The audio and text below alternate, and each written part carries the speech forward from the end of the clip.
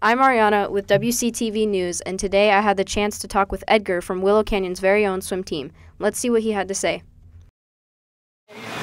My name is Edgar Sokolovich, and I am a senior at Willow Canyon High School.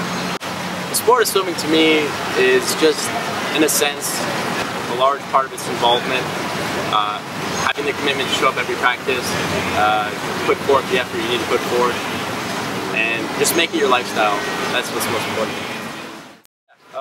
My swimming routine consists of X number of practices a week, typically 9 on a full scheduled week. I have doubles Monday, Wednesday, Friday, and then a morning practice on Saturday.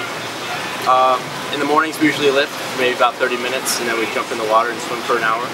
Go to school, come back to a 3-hour practice in the afternoon, and then I get to sleep in on Tuesdays and Thursdays, so that's just my practice schedule. Yeah, records set at Willow Canyon. I have a number of them. The 100 fly, 500 free, 200 free, 100 back, 2 IM. Just the ones I got off the top of my head. I am. I'm in fact signing to Delta State University out in Mississippi. They're a Division II school, and I plan to further excel in the sport of swimming there. Looks like Edgar has a bright future ahead of him. I'm Ariana, signing off.